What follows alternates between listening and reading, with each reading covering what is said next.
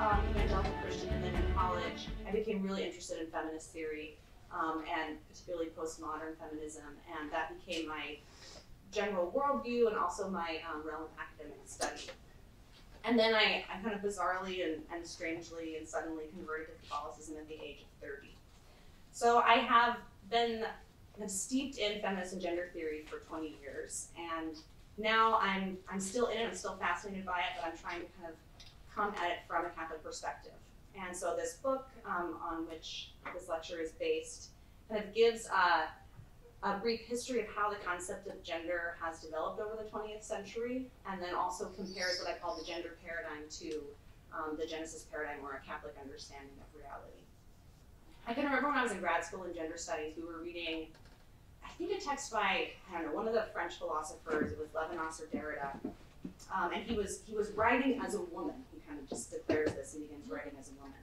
And in my very secular feminist studies master's cohort, we all had this kind of resounding consensus that he couldn't just do that, right? A man can't just simply step into the place and perspective or voice of a woman. But somehow, like, embodiment matters, right? And I never would have imagined that just 14 or 15 years later, we would now be in a very contentious battle about the very definition of what a woman is. So what is a woman? What is a man? And why is there so much controversy around these topics? Why is there so much debate now about something that used to seem so obvious?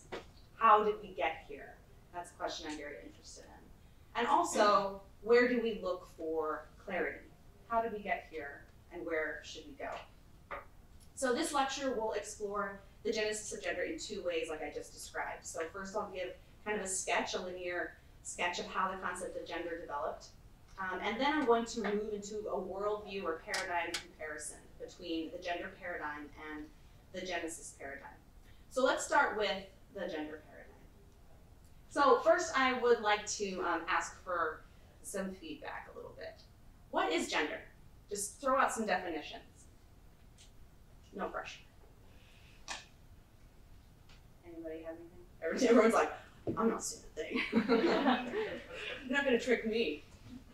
What is gender? Any ideas? Sexual orientation, okay. What else? An inner felt experience. Okay, right, an inner sense of self, good. Yeah? I think the correct answer is a social construct. Ooh, the correct answer. Wow, that's very confident. Okay, a social construct, right? That's certainly an answer on offer, yeah. Okay, so here's a few. Gender is just, this is kind of like, I don't know, my parents probably, they're just like, gender is sex, And then gender is this inner state of the soul or the psyche, that's another option. Gender as a social construct, or maybe even more specifically, a socially compelled performance, right? We get that from the philosophy of Judith Butler. We have the kind of second wave feminist distinction between biological sex and then gender. But I don't know if you'll notice, even just this kind of smattering of various definitions, there are some very real tensions and even contradictions. For example, how could gender be both a state of the soul or psyche and also be completely socially constructed, right? So there's a little tension there if that's an essentialist narrative about the state of the soul. All right, so behind each of these definitions, I would argue, is an implicit anthropology, or an understanding of the human person, as well as an implicit or understanding of ontology or reality. So let's trace a brief history of this term, gender. And I like to start the story with Simone de Beauvoir, French philosopher. So in my account of the development of the gender paradigm, existentialist philosopher Simone de Beauvoir looms large. And that may seem strange, considering that Simone de Beauvoir uses the term sex rather than gender, right? So she wrote The Second Sex, that's her most favorite work, in 1949. So the word gender doesn't even appear in that, right? The second sex. But nonetheless, I think that she's really important in the development. So prior to the mid-1950s, gender was a generic term that meant kind of category or kind, and you might find references to the feminine gender as a synonym for womankind, but it was more customary to speak of words having gender as words do in various languages like Spanish or Russian. So Favale didn't use the term gender, but she introduces the concept that the term gender would soon come to name. And that concept is expressed in her well-known line, "One is not born, but rather becomes a woman." That statement is the mustard seed of contemporary gender theory. So the basic idea that she's professing here is that female human beings, are socialized into becoming women. So she's making a distinction between the idea of woman and female, arguing that woman is a social and cultural fabrication that is then kind of layered onto the biological reality of femaleness. So her thought prefigures a turn toward this concept of gender. And that would begin in the following decade after The Second Sex was published and really take hold in the 1970s, largely due to the work of psychologist John Money. Money was one of the first prominent advocates of a tabula rasa view of the human person. So human beings are not born, we are made. He argued that biological sex has no intrinsic connection to men and women's social roles and behaviors. So he drew a clear distinction between sex and then what he called gender. So finally we get this term here, a social identity that was a product of culture rather than nature. So Money is the first person to coin the term gender role, right? A term that's very familiar now and commonplace. So John Money's most famous patient was David Reimer. And so David Reimer was brought to him as a baby after his penis was disfigured in a circumcision. Money, who believed that gender was socially constructed and entirely malleable in the first few years of life, convinced David's parents to raise him as a girl and entrust him to Money's clinical supervision. Now, David happened to be an identical twin, so twin brother. And Money saw a golden opportunity to run basically a controlled experiment to test his theory about the malleability of gender. And David's parents agreed, unfortunately, and he was subjected to further genital surgeries as an infant and renamed Brenda.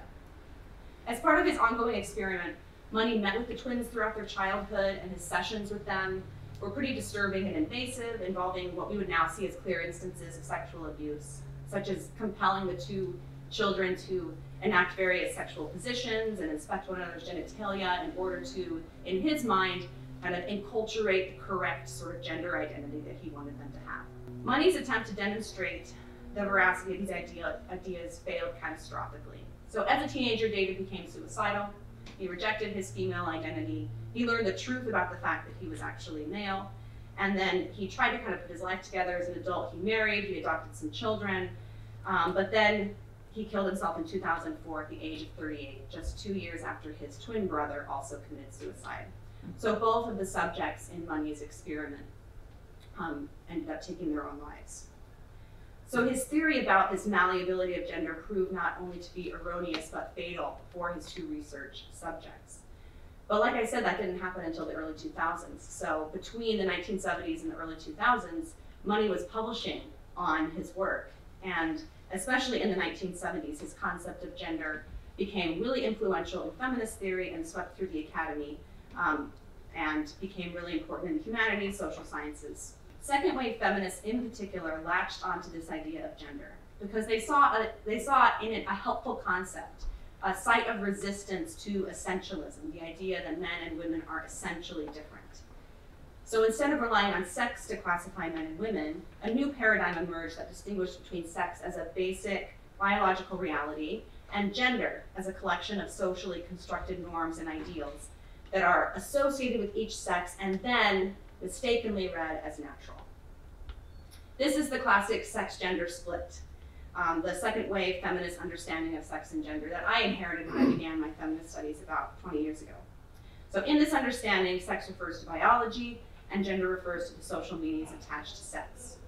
Now we can see why this distinction would have appealed to feminists, because it facilitated an important move beyond reductive and often misogynistic definitions of what it means to be a woman.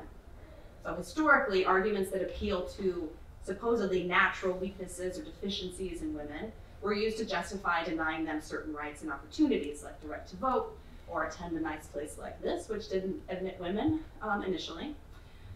And at times, differences between the sexes have been understood as differences in value and then translated into rigid and sex-specific roles, creating an implied hierarchy of superiority and inferiority in favor of men. So without this concept of gender as distinct from sex, Ideas about women were easily naturalized, and social ideas about women were easily naturalized and seen as innate or inevitable rather than distortions of culture. So with this concept of gender, feminists could better resist those narratives. However, in the late 1980s and 90s, and the third wave of feminism, this neat sex-gender distinction that I just described began to unravel, thanks largely to the work of Judith Butler, who's really the godmother of contemporary gender theory. So Butler ups the ante of social constructionism. So she asserts that biological sex itself is a social fabrication. I have the quote here. This is from her work, Gender Trouble. Female no longer appears to be a stable notion. Its meaning is as troubled and unfixed as woman. So Butler leans into many of the ideas that we see in Simone de Beauvoir's work, but takes them to new extremes. Near the end of The Second Sex, Simone de Beauvoir writes, "Nothing is natural." And so for Butler, that statement is a foundational premise. Nothing is natural. Butler's primary goal as a theorist is to dismantle the normalization of heterosexual relationships, so our tendency to see male and female sexual relationships as normal and natural, which in theory speak is called heteronormativity. For Butler, the idea that humankind is characterized by two sexes that are biologically complementary is a social fiction rather than a matter of fact. Now, the key to comprehending Judith Butler is to grasp her reliance on the postmodern philosophy of Michel Foucault. I would argue that most inhabitants of the gender paradigm have unwittingly adopted a de facto Foucauldian worldview, inherited at least in part through what I call trickle-down Judith Butler.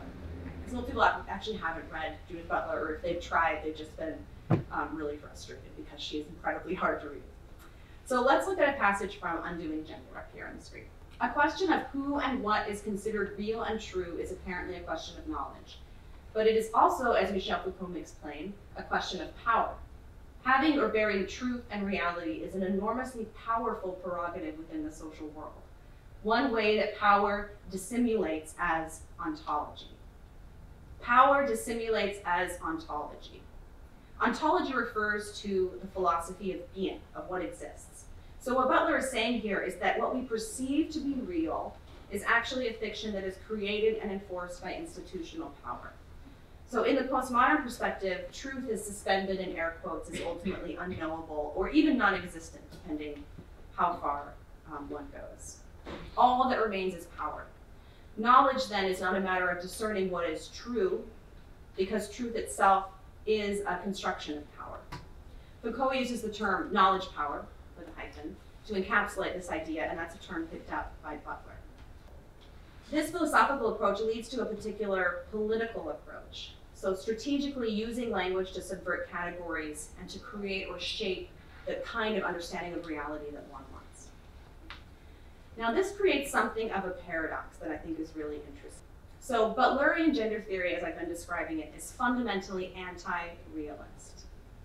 It rejects the idea that sex and gender, including the terms female, man, woman, rejects the idea that those name something real.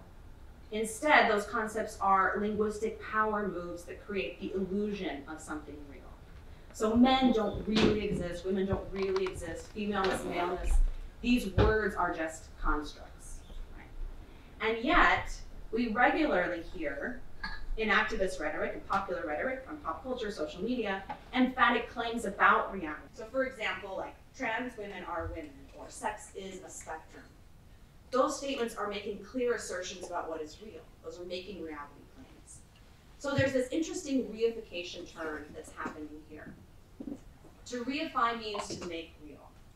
So the gender paradigm depends upon a radically constructivist and anti-realist view of reality in order to dismantle categories and create new ones. And then there is a pivot, and these new categories are reified as actually and really true. Most people who embrace the gender paradigm are not hardcore anti-realists, I would say, at least not consciously. Probably most of the people who say, who make an identity claim, like I am a woman or I am a man, they're saying, no, I am really a woman or I am really a man. They're not just saying like women don't really exist, men don't really exist, so I can kind of say whatever I want. Most people don't perceive themselves or reality in that way. But I think the people who have embraced the gender paradigm, have unknowingly entered a paradigm that is at root based in philosophical postmodern anti-realism. So this situation has led to an almost inverse understanding of the original sex-gender split. If you'll remember, it used to be sex is biological, gender is a construct. Well, now, biological sex is often talked about as the construct, whereas gender as this kind of internal identity is real and unchangeable, more real than sex itself. So ultimately, I would argue the concept of gender has helped drive a wedge between body and identity. Sex once referred to a bodily given, a fact of nature. In the gender paradigm, the power of the body to ground or to constitute identity is diminished. A woman no longer simply refers to one's sex, but rather to one's gender, which has become an amorphous cultural construction that has a tenuous relationship or no relationship to bodily sex. So let's transition here and leave from our linear story and move into a comparison of the gender paradigm, which I've been describing, and then what I'm going to call the Genesis paradigm. So some of you might be wondering, why Genesis? Why is this lady going to be talking about this super ancient text from the Near East? Why should we return to that to understand a 21st century situation? Well, I'm a Catholic, and I guess I'm Macantirian in that I think we should approach questions like this from within a clearly articulated worldview, a clearly articulated account of reality, rather than from some supposedly neutral space. So every stance on this issue, I think, will take some account of reality for granted. So let's be upfront about it, and that's where we have to begin. Like I mentioned earlier, definitions of gender make claims about anthropology, what a human person is, and ontology, so about who we are and what is real. These are not tertiary issues, these are foundational. And so approaching this topic from within a Catholic perspective requires that we take into account divine revelation, scripture and tradition. So we can't answer the question of gender from outside scripture, from outside the worldview that it gives us, but only from within that way of seeing that our tradition gives us. I'm using spatial metaphors here, right? Within the worldview, without a worldview. Because scripture is not really a rule book, right? Like I was kind of raised in a context more where scripture was like this cosmic car manual that just kind of told you how to like fix what's broken, and some rules to follow. But, okay, then there's a little bit of that, I'll be honest, in the Bible, okay. But as a whole, scripture doesn't just give us rules, it gives us a way of seeing, a way of making judgments about truth and falsehood, right and wrong, based on that way of seeing. And you have to enter into it, right? That's why I'm using the word paradigm, this framework of basic assumptions that shape our understanding of the world. Now, Genesis specifically is important because Genesis is our origin story. In the ancient world, origin stories are not about material origins, right? That's a modern preoccupation. The ancient writers of Genesis were not concerned about the exact age of the earth, the evolution of species, right? Origin stories were about giving an account of identity and purpose. And in the Gospel of Matthew, when Jesus is questioned by the Pharisees about divorce, he refers back to Genesis, to this original order of creation. And his turn toward Genesis is a significant note. He does not appeal to law when confronted with questions about how men and women should relate to one another. He appeals to cosmology, to the sacred narratives of Genesis that give an account of our identity and purpose as human beings. So as a Catholic, I say that Genesis still speaks the truth about men and women, about human beings, about who we are created to be. Especially the first 4 chapters, Genesis is our origin story, and it reveals to us our ideology, our anthropology, and our teleology. So where we come from, who we are, and what we're made for, what our purpose is. So let's get into it. How do these two paradigms compare in their understandings of reality, creation, freedom, the body, language, and sexual difference? So here's a little bit of Bible. You guys can just sort of look at it. I know you're Catholics, probably I don't know what the Bible says. Just kidding. All right, so this is a bit of Genesis 1, verses 24 through 31. And in some ways, I almost don't want you to read it. I almost just want you to look at the fact that even just visually, what jumps out to you as soon as you rest your eyes on this slide. Verse 27, right? It's like it jumps out. It's suddenly a different format. It's in verse. The rest of it's in prose. What's going on there? It's like a little spotlight on that one. All right, so who creates in these two paradigms?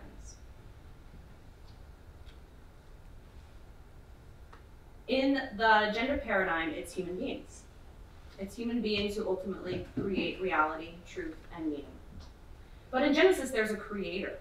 There is a ground of truth, reality, and meaning, a loving God.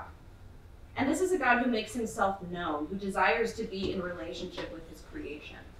So in the Genesis paradigm, human beings are creatures. We are beings in relation to a God who made us and who in this very instant is holding us in existence. We do not come from a nothing and return to nothingness. We come from someone and we return to him. In Genesis 1, creation unfolds as this integral, interconnected whole, this cosmos. And each stage of this unfolding, each nested layer, is pronounced by God as good. There's a subtle sense of momentum as the narrative builds, and each creative interval increases in beauty and complexity, reaching this apex with the creation of human beings who bear the image of their creator. They are not made to be slaves. They are tasked with tending the earth and filling it with life. The Genesis cosmology bestows upon human beings an exclusive kind of dignity, a dignity rooted in their roles as image bearers.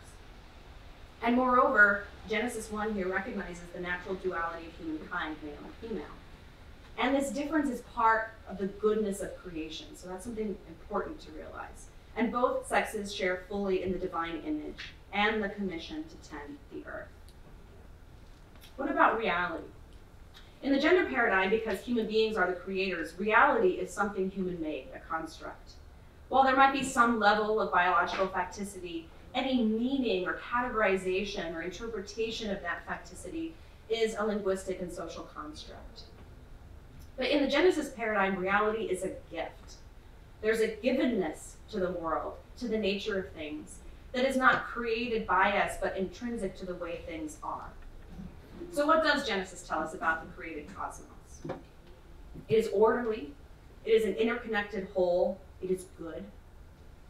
Reality is not under our control, but we have been entrusted with its care, not to recreate it in our own image, but to tend it, to attend to its wholeness and interconnectedness and goodness.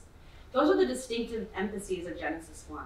The reality we inhabit is a divinely created order, a harmonious cosmos, and this order is good. Reality is not something we create, it is something we receive. That's a big distinction, a big differentiation between the gender paradigm and the Genesis paradigm. All right, let's bring some Genesis 2 in here, because that's where things get real interesting.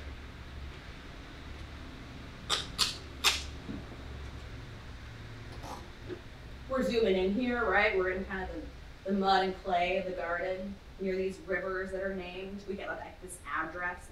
It's this very concrete, sort of embodied creation narrative in Genesis 2. So what does it say about bodies?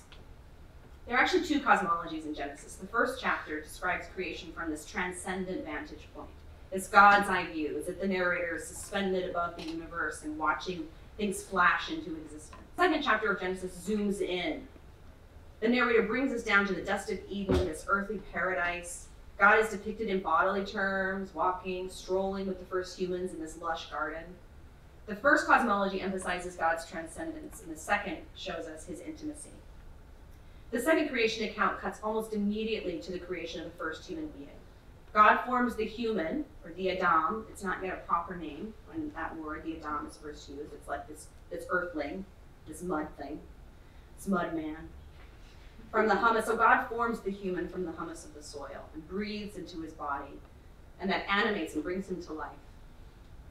This imagery reveals an important truth about our nature. We are both earth and breath, matter and spirit. We are physical creatures. Our bodies are integral to who we are. But we are not merely matter, we're not merely bodies, because God's breath enlivens each of us with an immaterial soul. So this is one of the foundational principles of the Catholic anthropology. Every human being is a unity of body and soul. And there's more if we keep digging into this. Genesis 2 emphasizes another vital principle. The body reveals the person. Our bodies are the visible reality through which we manifest our hidden inner life. Each person's existence is entirely unrepeatable, and our unique personhood can only be made known to others through the frame of our embodiment. This makes our bodies sacramental, making visible what is invisible. This sacramentality is displayed in the man's immediate recognition of the woman. They haven't yet spoken. She has not verbally introduced herself, but it is her body that speaks the truth of her identity, and this truth is immediately recognized by the man. He is struck with joy and wonder at the revelation of a person with whom he can at last have communion. So our bodies serve a sacramental function. They reveal and communicate a spiritual reality. In verse 18 of Genesis 2, something unexpected happens. God looks at his creation, and instead of echoing what he said in Genesis 1, he says the opposite words for the first time. He says, "It is not good for a man to be alone." It is not good that a human being is solitary, one of a kind. This human, this Adam, this hummus man, needs a counterpart, a companion. And this begins one of my favorite passages in Genesis, this parade of animals. So God starts making all these, and shaping, molding all these creatures, and like presenting each before the human to see what he's going to call it. There's something comical about this imagery, right? Like here comes God with a monkey and a gopher. The Adam scopes it out and shakes his head and then names it, and then this kind of misfit pageant continues. So eventually God takes a different approach, and he puts the human in a deep sleep, and from his side, God forms the first woman and presents her before the Adam. So John Paul II, when he interprets this passage, he reads this sleep as the sleep of non-being. So God takes the first human out of existence entirely and brings two new human beings into existence that are marked by sexual difference, man and woman. So he replaces this non-sexed, solitary human being with a humanity that is differentiated into two modes of being human. And this reading is supported by a shift in terminology, right? So the Adam becomes ish, man.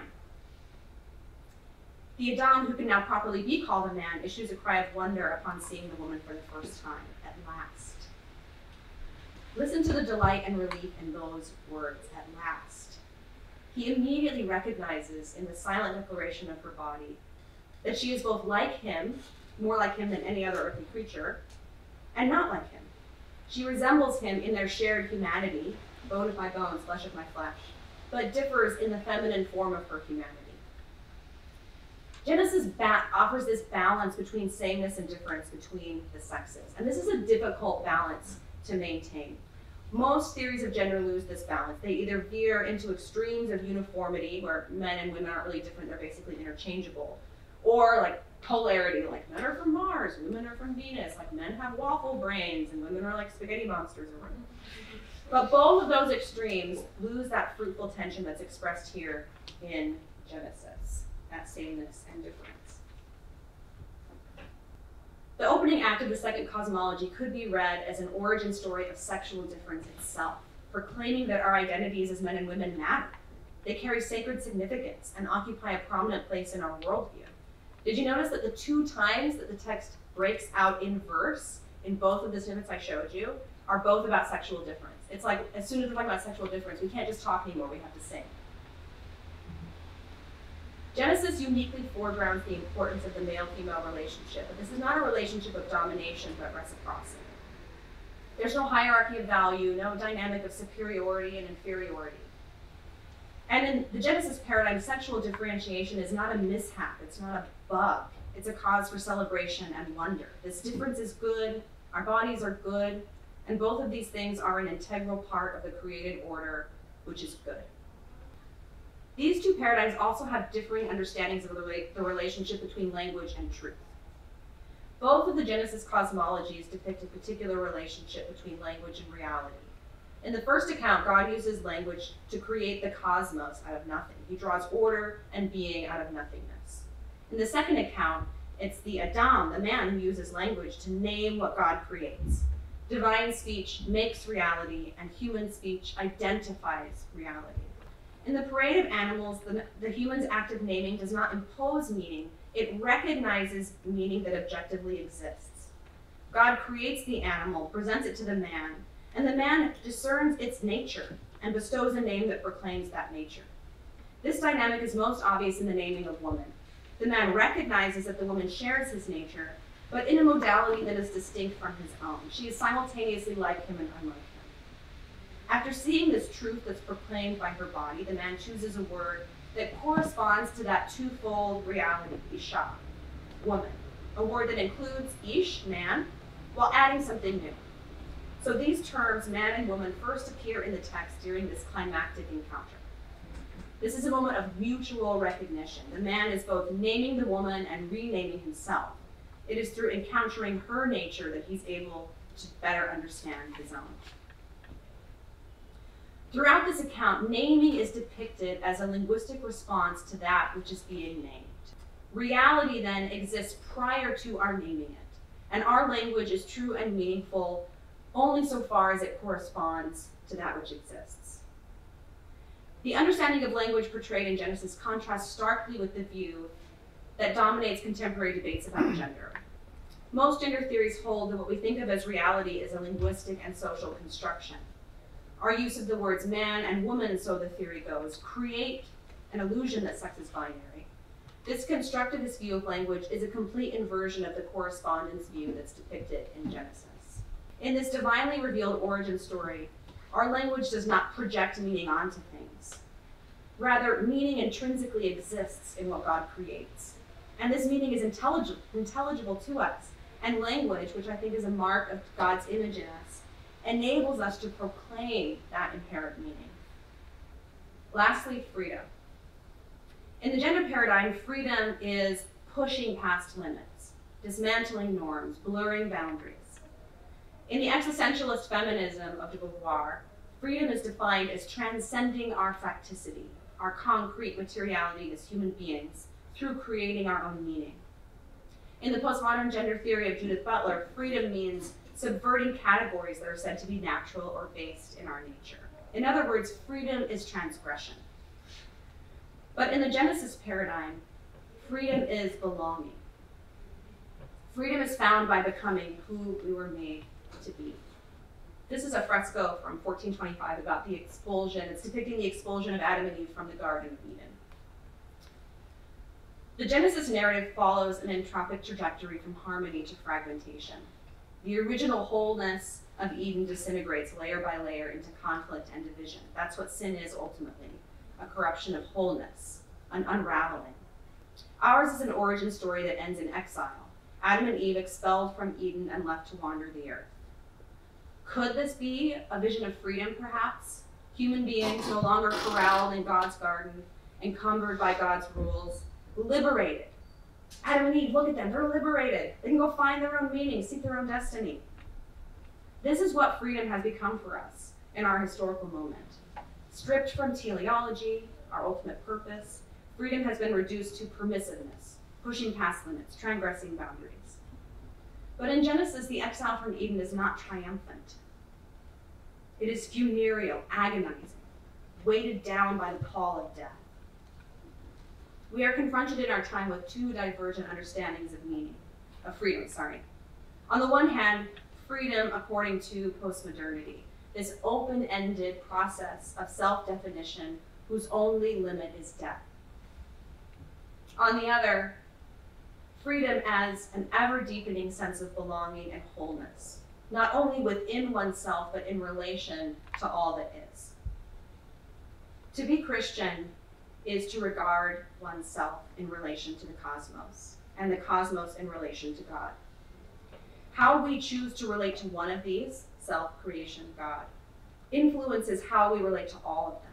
I cannot truly honor creation if I don't honor my own body, which itself is a part of creation. Pope Francis emphasizes this connection in a passage from Laudato Si that is worth quoting in its entirety. The acceptance of our bodies as God's gift is vital for welcoming and accepting the entire world as a gift from the Father and our common home. Whereas thinking that we enjoy absolute power over our own bodies turns often subtly into thinking that we enjoy absolute power over creation. Learning to accept our body, to care for it, and to respect its fullest meaning is an essential element in any genuine human ecology. Also, valuing one's own body and its femininity or masculinity is necessary if I'm going to be able to recognize myself in an encounter with someone who is different. In this way, we can joyfully accept the specific gifts of another man or woman, the work of God the Creator, and find mutual enrichment. It is not a healthy attitude which would seek to cancel out sexual difference because it no longer knows how to confront it. That final sentence takes a jab at the gender paradigm. Pope Francis rightly sees that a disembodied concept of gender is something that ultimately erases sexual difference. Our ability to embrace the beauty of the world is connected to our ability to embrace the givenness of our own bodies. The body is a gift. That's the Catholic view.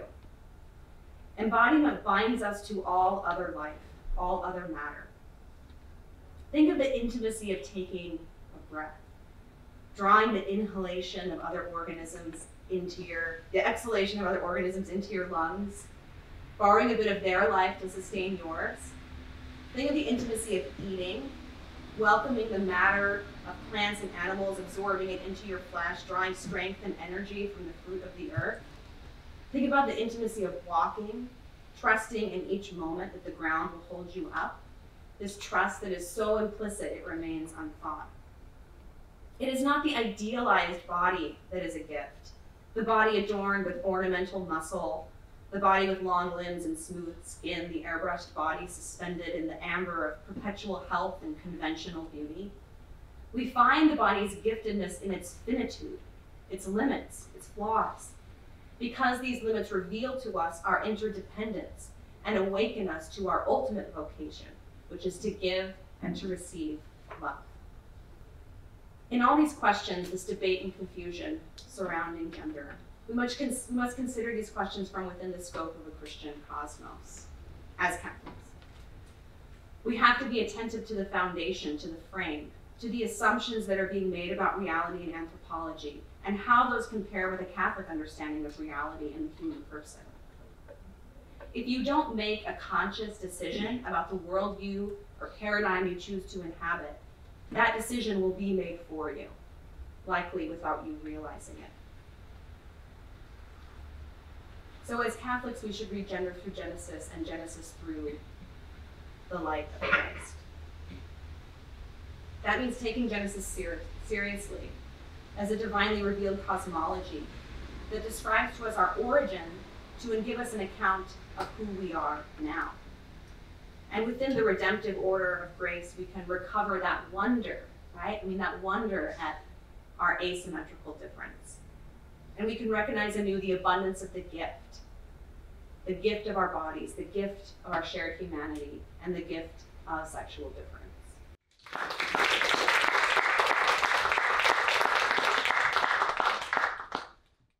All right, I'd love to just answer any questions you might have. Yeah. So first, thank you so much for coming. This is really interesting talk. So I'm really interested in this postmodern complete loss of nature, the idea that nothing is natural. Mm-hmm. Do you see that as a necessary conclusion from modernism or liberalism, or do you see it as something entirely new? Oh my gosh, I don't know. This is something I'm thinking about, right? Because I don't know much about political theory, I have to say. So I've just started reading some of the critiques of liberalism, and I find them compelling, right? But then I'm also like, what's the alternative? You know, so that's a really good question. I'm not sure if I'm equipped to answer it, but certainly I think in modernity we see this changing relationship to nature, right? Nature, this technological conquest of nature, and so I certainly would see this as just an extension of that trend, right? Now we're just it's the human body that is now the nature that is being kind of conquered by technology. So yeah, I think that's a pretty straight line, I think, down the road from that. Like Catholic doctrine, as it develops over time, like often integrate like the philosophical system sort of like into its teaching, and that like sort of causes growth in the doctrine. But but some things it doesn't reject.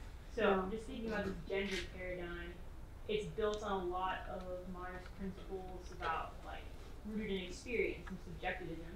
And I'm wondering, can we like sort of find the good in that the philosophical system, like baptize it in a certain way, have like a fuller, richer, even more Catholic understanding of what sexuality is, or is it something that we should reject? That's a good question. I mean, I think there's truth to be found in almost anything, right? So, I mean, I'm definitely making the case that there's pretty clear divergences in terms of worldview between the paradigm that we see, just mainly because of the anti-realism. Like once you have that really creates kind of a gulf with the Catholic understanding. But I do think that I think perhaps there's more goodness to be found, not so much even like, okay, well here's something that's true actually about postmodernism, or even like Michel Foucault's and Judith Butler's kind of understanding of reality, which is that language actually can profoundly shape our understanding of reality. What I'm saying is, but reality pushes back. Okay, so there is a reality, and if we use language in a way that kind of shapes reality that's actually at odds with the real, then that's a problem, right? Whereas Judith Butler wouldn't see that there's actually a real kind of pushing back, so that's totally fine. So I do think that it's right to call attention to the power of language. I guess I would say that power is being misused in the gender paradigm, but it's being used quite well. It's being used quite successfully in our culture right now, because it's primarily through changing definitions of words that this paradigm has become so prevalent. So I think, in some ways, I think that what I think about a lot when I think about this gender is actually like the role of language and how important language is and how powerful language is. And also what it looks like to steward our own language well, which is tricky. It's not always like a clear-cut answer what that is. And you mentioned subjective experience, so I think something else that can be, I guess in some versions of the gender paradigm, there are desires expressed in that paradigm that are good. Desires for authenticity, desires for wholeness, desires for community. I think my critique really is that the things that it promises, I think the things probably that people are seeking who go into the gender paradigm are good things, but I don't think the gender paradigm can provide those, right? So it's making a promise it can't deliver. I also think that there's kind of this looping effect, right? There's all kinds of different experiences someone might have that would draw them to the gender paradigm, right? To think, yes, this explains my experience in a way that matters. So I think there have always been and will always be, people who don't conform to gender norms, and I think that's great. I think that's awesome. In some ways, I'm one of those people, and certainly was a lot more when I was younger. I think the problem is that this framework has become the predominant framework for given to people for them to interpret their own experiences of those things, and that framework isn't good, right? Yeah. So I guess that's one thing I'd say.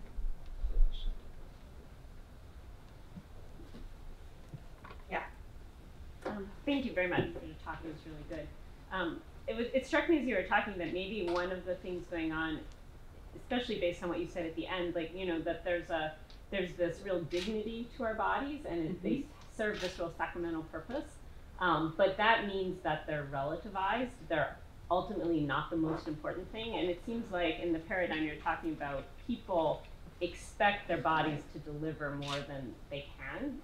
If our bodies become the locus of our identity, that is asking it to do something that, that's not, a sacrament reveals something that's not it itself. I see. Right? Yeah. And so our bodies, like you said, our bodies reveal our persons, and our persons cannot just simply be reduced down to our bodies. Like our bodies have this secondary role in our personal complex. And so it strikes me a lot of the things that we see today involve this strange both like over elevation of the body, but also then a denigration of the body. Yeah, that's interesting. I mean, as you're talking, one thought I've had too, that, you know, in certain expressions of a transgender anthropology, and there are like, you know, there's not like one standard trans narrative. I mean, you talk to all kinds of different trans people who explain their experiences differently. But in one, there's almost this desire to achieve a sacramentality, right? I want my body to reveal the invisible, and I don't feel like it does, right? I mean, that's actually a really beautiful desire, and I would say like a deeply Catholic desire. That desire for the body to reveal the person. But I think the mistake that's being made is that the sacramentality of the body in the Catholic understanding isn't something you have to achieve. It isn't something you produce yourself. It's something that's always already happening, right? So it's like it's a gift we receive. It's not a project we have to complete, you know. Yeah. I guess one other thing that I see that's maybe true, in particular, you know, I do think that, well, it's interesting. On the one hand, in the gender paradigm, I think there are times, either even consciously or subconsciously, a reaction against things like overly restricted norms about what men and women should be, how they should look. But then ironically, I think sometimes the gender paradigm actually reinstates those very restrictive ideas. Like, oh, you know, you're a boy and you really love art and dancing and you hate war movies, like maybe you're really a girl. I mean, that kind of naturalizes or essentializes stereotypes, right? So I think there's actually something very freeing in rooting gender in the body, because then it expands like our possibilities about what it looks like to be a woman, what it looks like to be a man, what it is to be a woman, what it is to be a man. Whereas if we kind of restrict, I think sometimes one of the ironic outcomes of the gender paradigm is that it actually narrows the boxes of man and woman, and it kind of pushes people who don't conform to stereotypes outside of those boxes altogether. And that's really interesting because there's almost this mirroring that happens between like very regressive understandings of like what men and women are, or what makes someone a man or a woman, and then like very progressive understanding, like sometimes those look a lot alike, right? Like what it means to be a woman is to kind of like have big boobs and wear high heels, you know, and that's how you kind of achieve womanhood. It becomes like this it becomes this embodiment of a stereotype. So I actually think that if we root gender, or man and woman, in like a woman is an adult human female, then there are so many different kinds of women there can be in the world, right? It opens things up that I think is actually freeing. Anyway. Ooh. Okay, yellow coat. Yeah, I just love what you were saying about encountering her nature allows him to better understand his own for Adam and Eve. And I guess that I've been going back a lot to the Trinitarian basis of that he, in Genesis 1, you had up there, Adam was created in the image and likeness of the Trinity. When it says, after our image and after creating the image and likeness of the Trinity, after our. And just the beauty of that I think that a lot of the time when you were saying we try to find the body's gift in the finitude, there is a beauty to the fact that man by himself is not complete. And that oftentimes people are striving for saying, I want to be complete in and of myself. And so when we look at it from the basis of the Trinity, that actually we're not complete and that's a gift. That we're created in the image and likeness of the Trinity and this complete self-gift. And that actually elevates this understanding of the sexual act to something that is elevated to the point where the self-gift of the Father to the Son and the Son to the Father is what we view sexual love as. That it's like actually really wonderful and beautiful, and that we get to wonder at that. Yeah. That love. Yeah. And sex is the love between the Father and the Son and the Trinity. And also, like, so John Paul II calls that kind of the spousal meaning of the body. But it's also beautiful because, yes, it can be found in, you know, nuptial union and marriage. But it also, whether or not you get married, like, it's part of, we are all made for communion, whether or not we whether or not we get married or have kids or whatever. So there's still a way of living out the spousal meaning of one's masculinity or femininity in other ways besides just marriage and sex, right? But I think, I totally agree with what you're saying.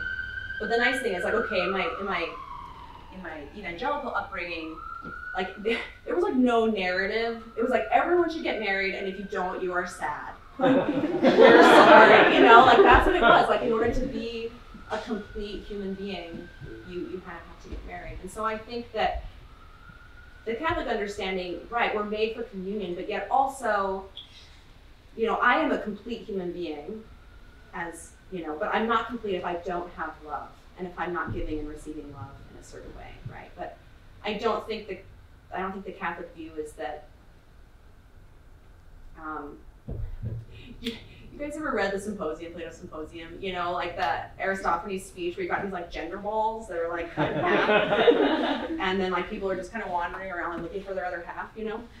Which is so funny. It's such a weird image, but my students tend to love it. They're like, that's so romantic. And I'm like, okay. But I don't think that's the Catholic view, right? That we're like, I can only complete myself through man, right? You know what I mean?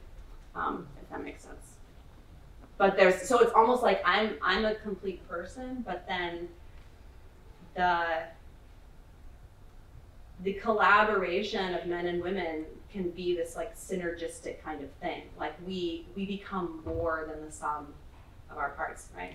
Which makes sense from the Trinitarian. Exactly, right? Each person is a full person. Exactly. That's great. Okay, oh yeah, so we'll go fuzzy sweater and then striped picture. Yeah, hi, thank you so much for coming. I'm fascinated with this topic. And as you were talking, I was thinking, how much is modern gender theory neo-Gnosticism that says that your body is bad and that you have a secret knowledge to your salvation, to truly expressing who you are, aside from your so-called assigned gender role? Yeah, that's a good question. I do think that there is a denigration of the body in that it's depersonalized, right? Like it's almost like there's this person and then there's the body. The body doesn't carry its own intrinsic meaning. It's kind of like, it's just this like meat suit, and then you have to like make it meaningful. And by the way, this isn't just, you know, I mean, there's a way that like non-trans people do this too, you know, I mean, certainly like, just look on Instagram for like 5 seconds, you know, and how like everyone's body has become this project. But at the same time, I think this is kind of just what Angela was saying about how there's also this almost idolization of the body, right? And I do think that in some like trans narratives, there is this profound sense that like the body is so meaningful, and it needs to express who I am. It's not this like, oh, the body doesn't matter at all, and so I can just sort of ignore it, right? There's like this suffering that's created, or the suffering that's felt because the body doesn't feel right. So yeah, there's this interesting, I don't know, like there is this kind of Gnostic flight from embodiment, but there is also this like desire for the body to be meaningful, which I think is not Gnostic. I don't know. That's interesting though. Yes. Thank you. I love your comment about reality fights back. I often think about like Jurassic Park. Yes, right? Yeah. I often think about Jurassic Park too. I don't know what you're about to say, but I do. Yeah, Jurassic Park. Idea that yes, technology can bring us so far, but life finds a way Oh, to get yes. around the technology, right? So Yes. reality can find a way to Yeah. get around our technical fixes. And as someone who studies like history of philosophy, right, you can look back at a variety of thinkers and say, oh well, they would have endorsed X, Y, Z, but they didn't have the technology, or interesting. that Right. line of thinking, Mm-hmm. particularly about like women and gender, but not limited to that either. And so what do we do about the technology that makes it possible for someone like David? And that's only possible with the example of David, with technology. David Dreamer example, right? It's always impossible to cut your hair and cross dress or whatever, right? Those are relatively straightforward technological fixes to try to make some kind of statement about your gender identity or sexual identity. But what do we do about the technology around gender specifically? But then also just building off of some of these past comments, I learned recently that there are now filters for some of these, TikTok. I don't understand these things, but filters for some of these things where you can actually filter what your body looks like. For the purposes of technology and social media. So what do we do about technology? I don't know what we do, but so you're bringing up two interesting points, right? So there's the internet social media piece, and then there's more the kind of like medicalization piece, right? So, well, one of the things that concerns me about the gender paradigm is that it doesn't speak the truth about what's actually technologically possible. So there's this promise made that you can change your sex, which actually isn't possible because one's sex it's a totalizing reality of your whole physiology, right? Like if you're male, you're an organism, and your entire organism is organized according to one particular reproductive niche, or female, and so you can alter the physical appearance. You can mimic some secondary characteristics surgically and hormonally through some medical interventions, but you can't actually.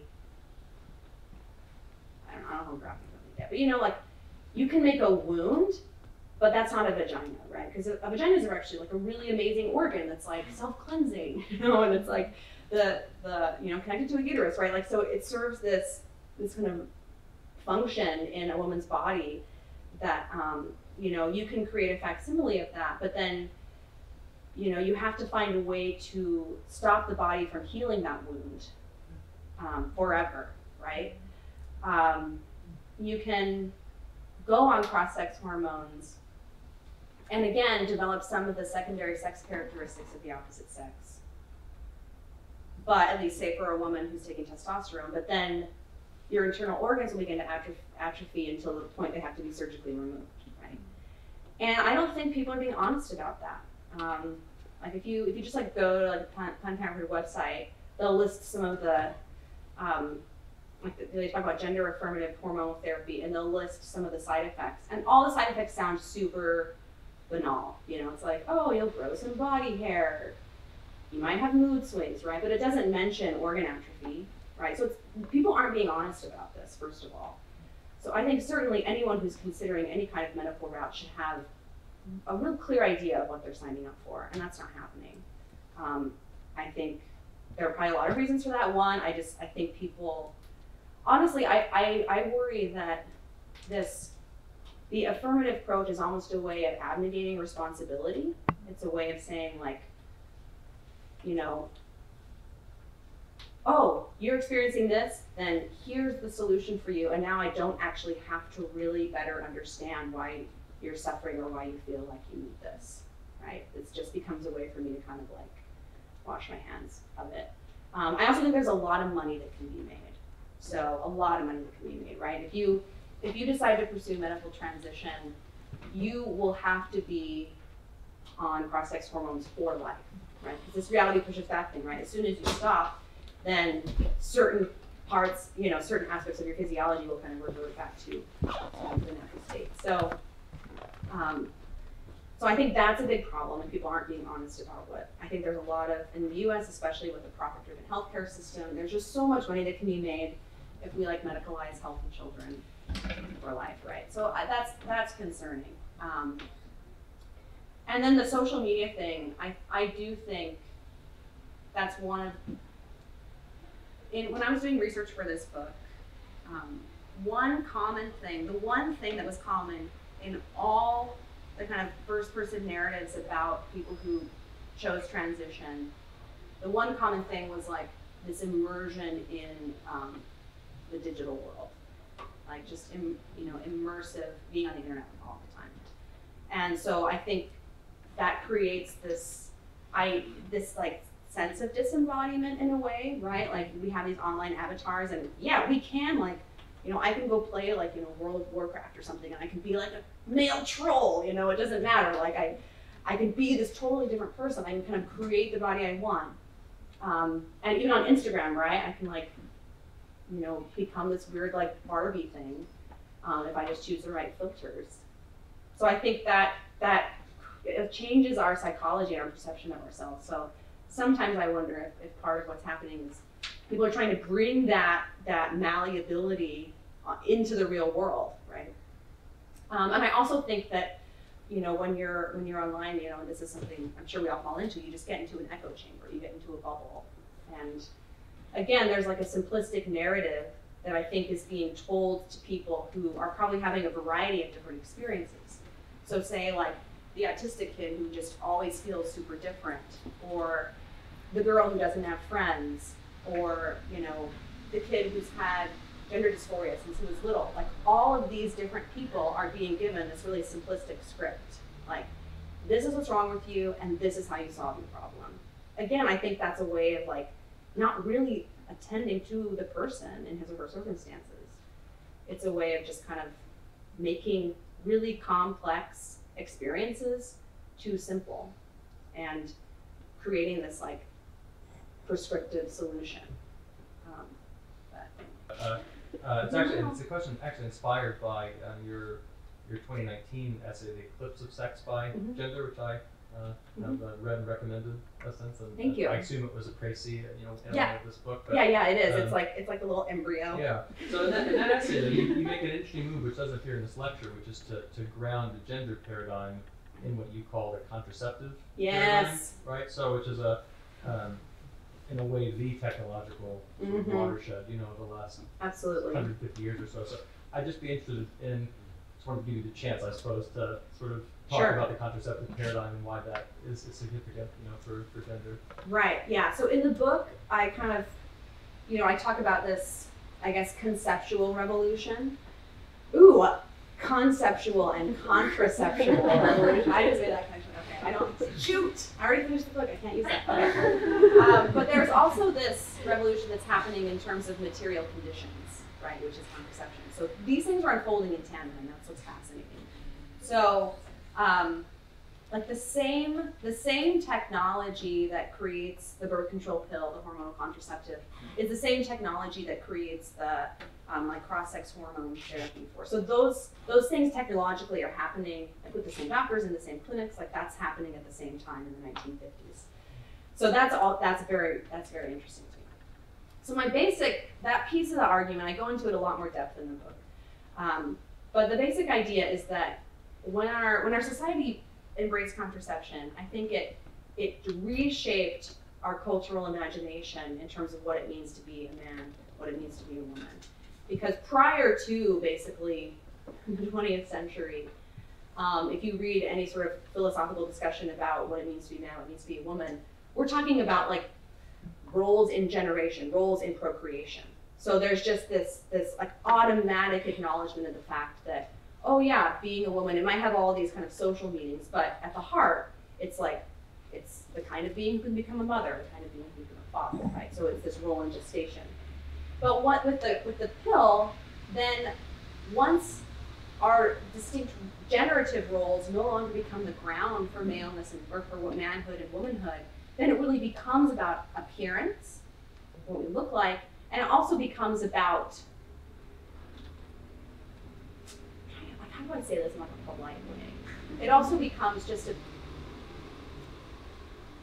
about like how we have sex, I guess. Like, so I think actually pornography really shapes our understanding of what it means to be a woman and what it means to be a man right now. So basically, a woman is the kind of being that gets screwed, and then a man is the human that does the screwing, right? And you actually see this, it's speaking about technology, like as the surgeries develop for sex reassignment,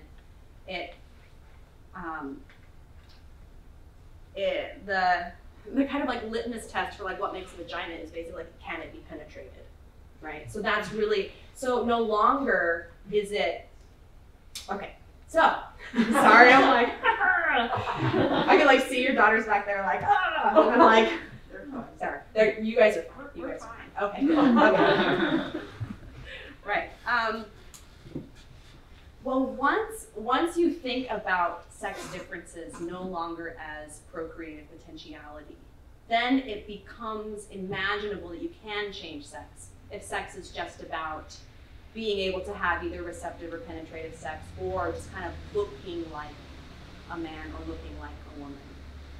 And so I do think that contraception has played a big piece in this, because it's changed our just sort of assumption about what it would take to become the other gender, right? Thanks guys for sticking with me on that one. Well, and I will say too, like it's actually pretty explicit. Like if you read some first-person accounts from trans-identifying people, you know, like Julia Serrano writes about, is very explicit about this. Like Andrea Long Chu, like Chu's definition of what it means to be female is basically like being sexually dominated, right? And I wonder too how much of just the kind of extreme pornification of our culture is driving this phenomenon, especially among young people, because I think a lot of young women are, hitting puberty, on the brink of womanhood, and they're looking around and they're being like, oh, that's what it means to be a woman? Like, to just be this like degraded kind of porn star? Like, that's what my culture values in womanhood? Like being, just being kind of this like sexualized object? I don't want that. No thanks, I'll pass, right? Like that's understandable. And then on the other side, I think there are some people who do want to be that, right? Some men who do want to be that, and so they pursue this kind of pornified image of what it means to be female. Yeah. All right. Thanks for your talk. It's really enlightening. I guess one thing I sort of see, there's a bunch of different strands coming together, and you kind of mentioned how there's in some ways some contradictions in what people are doing, because they want to assert both they're coming from a philosophical root of anti-realism, and yet they want to assert the realism of their own beings. And I think that, but I think it seems to me there's at least two other branches of the movement that are relevant and we have to kind of respond to in some way. One is I think the thing you mentioned earlier, which is just that the shedding of or the connection of particular views of what it means to be a woman, necessarily, saying, oh, they have to be in the kitchen, barefoot and pregnant, that sort of kind of things, which, like it or not, has been sort of promulgated especially in conservative circles. Mm-hmm. So, this kind of question, I think, and so they're trying to break out and say, let's break out of this, right?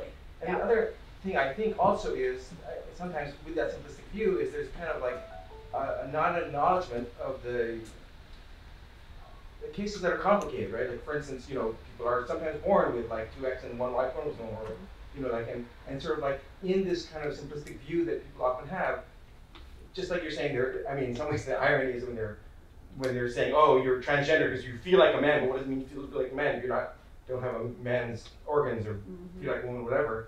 But in this case, there's really this complexity, and there's sort of not an answer to this. Like the answers of people, I think, often are very like, well, there's just men and women, and there's a few weird cases, but it doesn't address those weird cases, and the weird cases can kind of subtle, right? It might just be internally, I really feel this, and people are like, oh, that's just your internal feelings. Is that really just our internal feelings, or is there perhaps something more? Like, I guess, how do we engage in that conversation in a way that is sort of not dismissive, not, I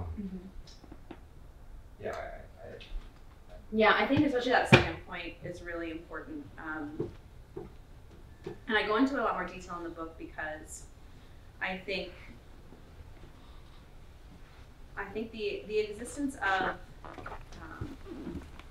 conditions that are like disorders of sexual development or differences in sexual development the fact that those exist, I think those have been weaponized in a way in order to not actually to help people who have those conditions and to advocate for them, but actually to just kind of like clear the sex binary off the table and make room for all kinds of other narratives about gender, right?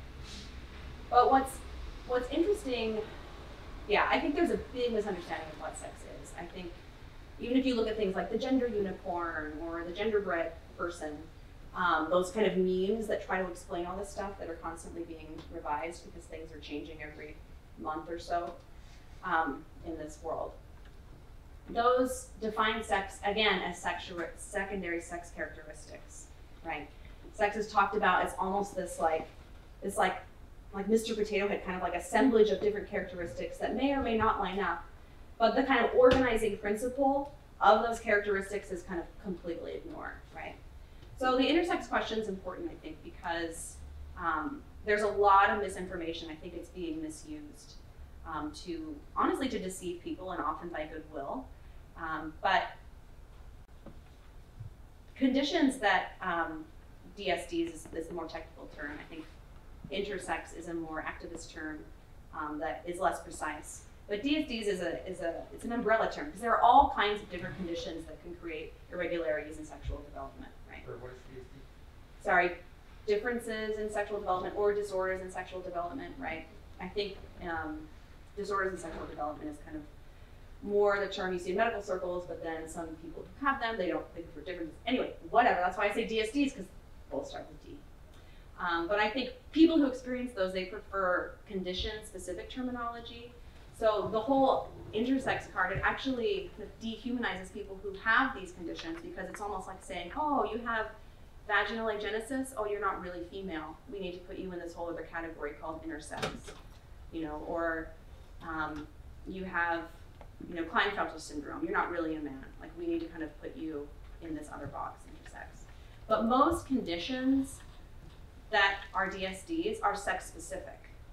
They occur to female or male persons. So I think there really is a misunderstanding about what's even happening there. And I think either way, when we're talking about DSDs, the conversation needs to be about what the individual's particular situation is and what he or she needs. It should not be about, let's completely revolutionize everyone's thinking about what sex and gender are. So I think those conditions are being kind of misused as almost this kind of like gotcha card, because it confuses people, right? They're like, oh yeah, well, sex is binary, and then, well, what about this and this? I'm like, oh my gosh, I don't know, maybe I'm wrong. Oh, sex is a spectrum, okay, everything you say is true, right? So I do think it's really important to be able to respond to that question. But I think that the way the gender paradigm conceives of people with DSDs is actually pretty dehumanizing, because again, it narrows the boxes of what male and female are. And it exempts people who have maybe atypical genitalia from those boxes, right? So anyway, that's kind of like a short answer, but it's a complicated question. But short, so TLDR, intersex issues and trans issues are different and shouldn't be conflated. And when they are conflated, it's never actually to the benefit of people with DSDs. All right, thank you.